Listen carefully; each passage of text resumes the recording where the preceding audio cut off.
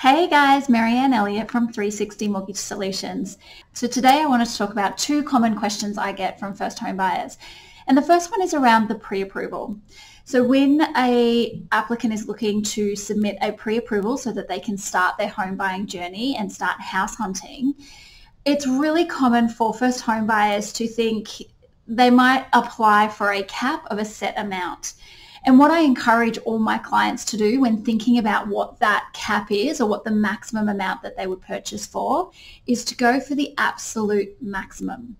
Now, the reason being is once a bank has pre-approved your loan and said, off you go and find your perfect house, it's much harder to come back to the bank and apply for an increase. The whole application needs to be reassessed, and that means that if anything's changed, for example, the assessment rate because the RBA's put up the interest rate, then your application will be reassessed based on that new assessment rate.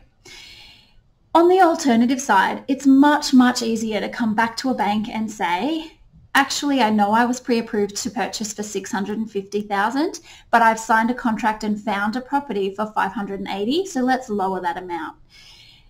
Effectively, nothing in the application needs to get changed except your borrowing amount is less, your repayments are less, and what you're charged overall is less. So it's ideal. So in this situation, I recommend first home buyers apply for a pre-approval for the absolute maximum they would ever consider and then purchase for much less. The second most common question I get is, how long will my pre-approval take? And this is a really, really good question. The answer is how long is a piece of string, because it really, really depends. One of the major things it depends on is the bank that you're going with, along with the type of borrower you are.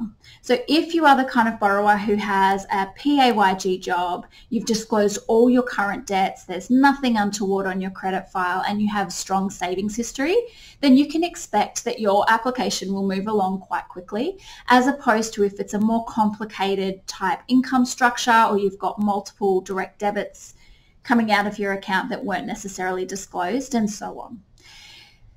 When I'm talking to clients, depending on when they really want to get into their home buying journey, sometimes depends on the type of bank or lender that I recommend. So if you are wanting to jump in ASAP, make sure you mention that with your broker so that they can tailor their recommendations based on what's most important to you. So otherwise, guys, that's it from me. I hope you're having a fantastic day, and I'll catch you in the next video.